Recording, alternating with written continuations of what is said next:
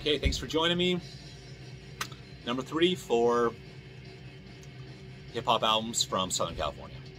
So we'll get started with the self-titled album by Domino. Came out on Outburst Records in 1993. Domino was from Long Beach, and there were a couple hit singles on here. Ghetto Jam, which is probably the best song, along with Long Beach Thing, I like that one. And the other hit was Sweet Potato Pie. I saw him do some guest appearances. I saw the name come up here and there through the years, but this seems to be his one brush with mainstream success.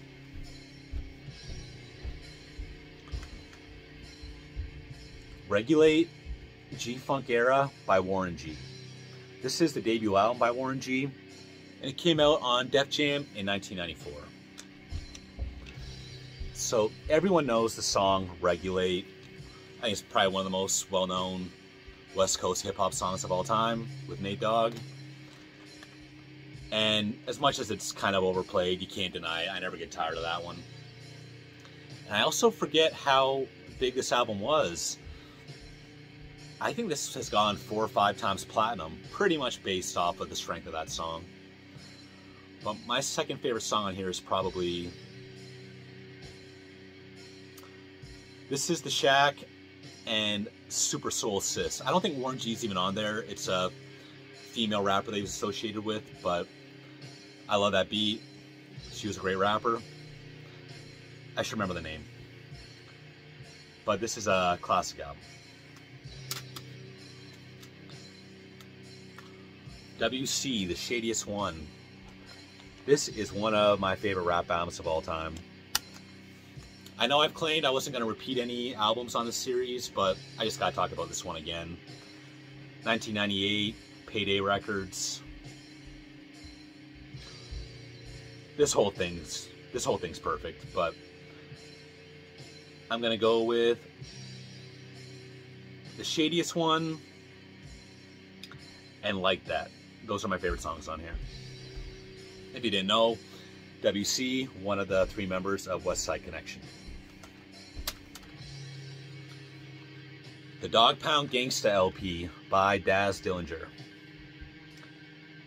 2005, Gangsta Advisory Records. I like the one I Gotta Hustle It Up. My Ambitions as a Rider. Do You Think About?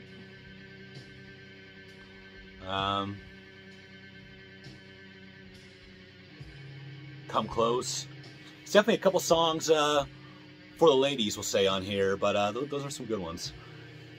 And again, Daz, very underrated. He has put out so much music, and most of it's good stuff.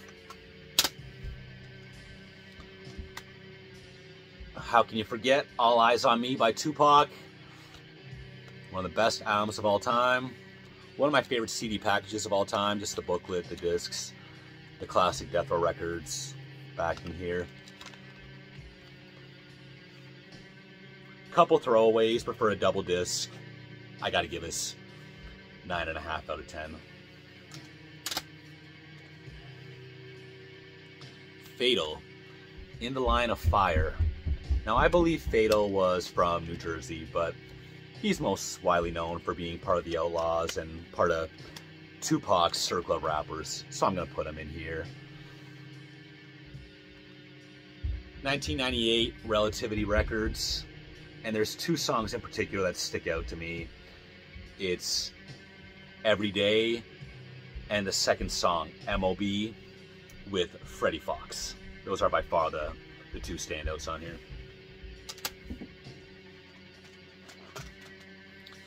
Okay, another Warren G album. This is The Return of the Regulator. Pretty similar album cover to his debut, but this was like his 5th full length. And this came out 2001 on Universal.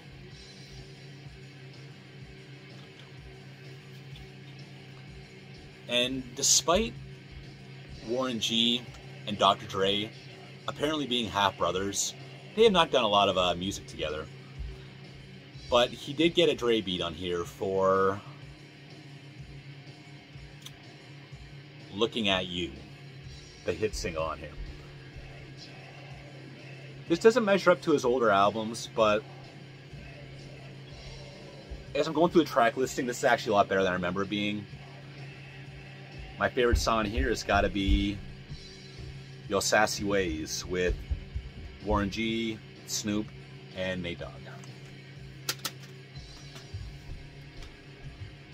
The Game, Doctor's Advocate. I believe this is The Game's second, at least major label, full-length album. 2006 on Geffen. When I go through my CDs, a part of me says I was never that big of a fan of The Game. I kind of question a lot of the things he's said and done, but I look at my collection. It seems like I have most of his CDs somehow. But, what's my favorite song on here? That song with Kanye West, Wouldn't Get Far. That's a fun one.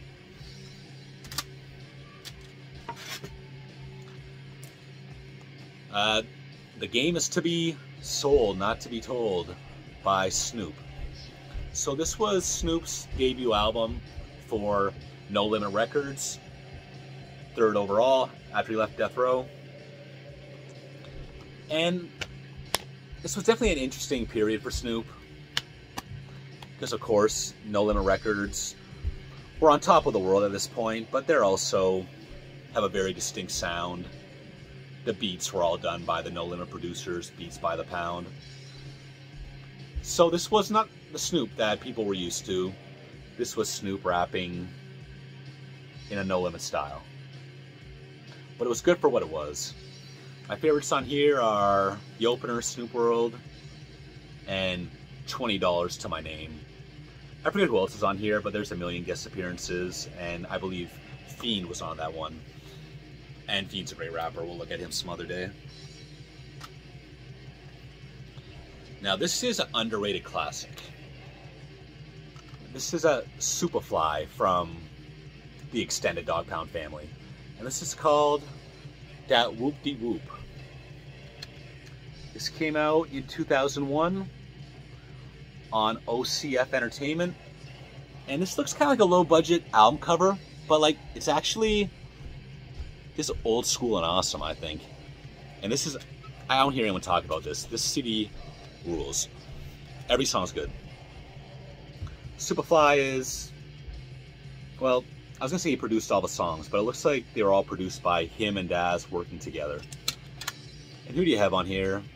Trey D, Crooked Eye, Daz, Corrupt, Badass, Richie Rich, Gonzo, Exhibit. Who's who of the West Coast during these years. And did Superfly have more solo albums? I really don't know, but I should, because again, this is a 9.5 out of 10 for me. That's it for Volume 3. See you on the next one.